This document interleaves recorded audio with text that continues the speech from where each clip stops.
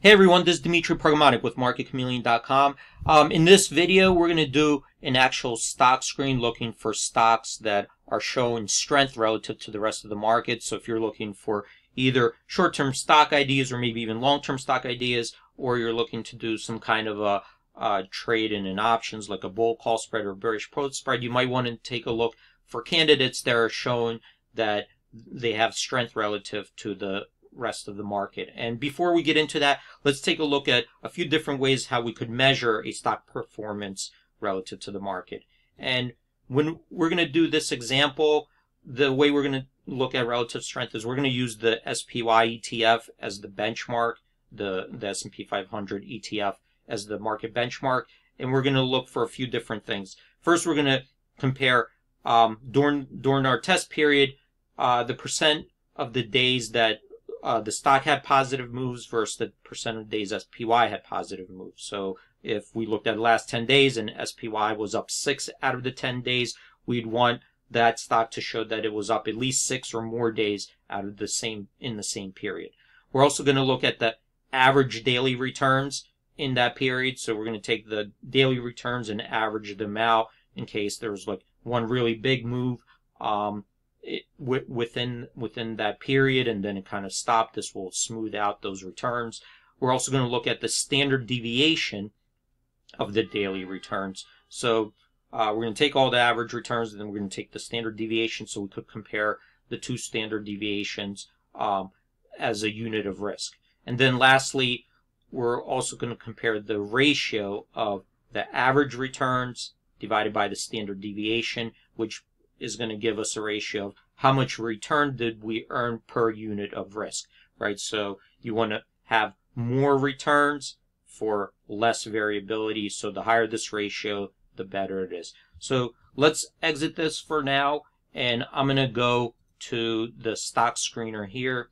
And the first thing I'm going to do is I'm going to change this view and go to the average daily stats. So over here, this is what we're talking about, and it's divided into the last 15 days, 30 days, and 90 days. And I'm going to look at the short term, the last 15 days.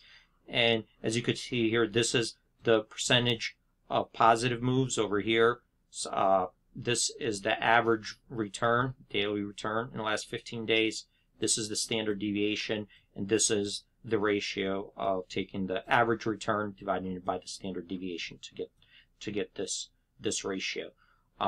So let's do a quick screen, and one thing I'm going to do here is just going to look for higher market cap stocks, assuming maybe we're looking for like a bull put spread or a call spread, and we might play it with an option. Then I'm going to go for stocks that are over 1 billion.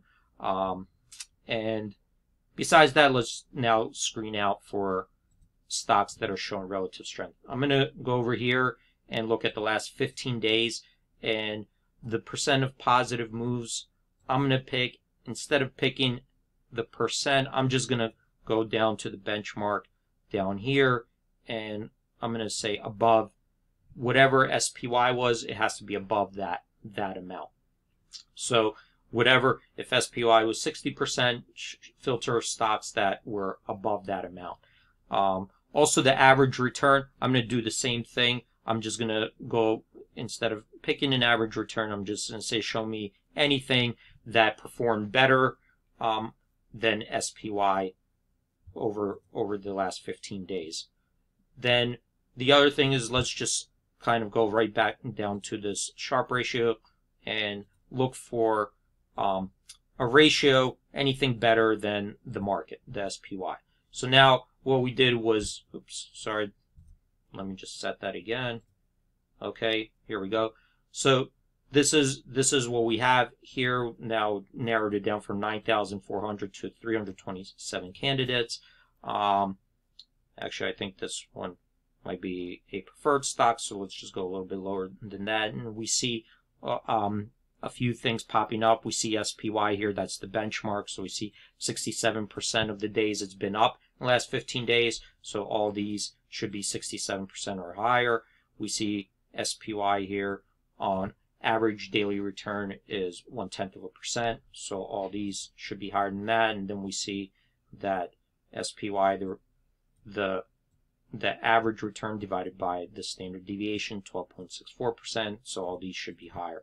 And now let's just take a look really quickly. We see this is Johnson & Johnson, MasterCard, Intel, Home Depot, and so forth. So you could see some high cap stocks here, that Tesla, IBM, even the QQQs in here. So we could see a bunch of candidates that are potential for a trade based on these last 15 days of statistics, and looking for stocks that have been showing strength or relative strength relative to this SPY or the market.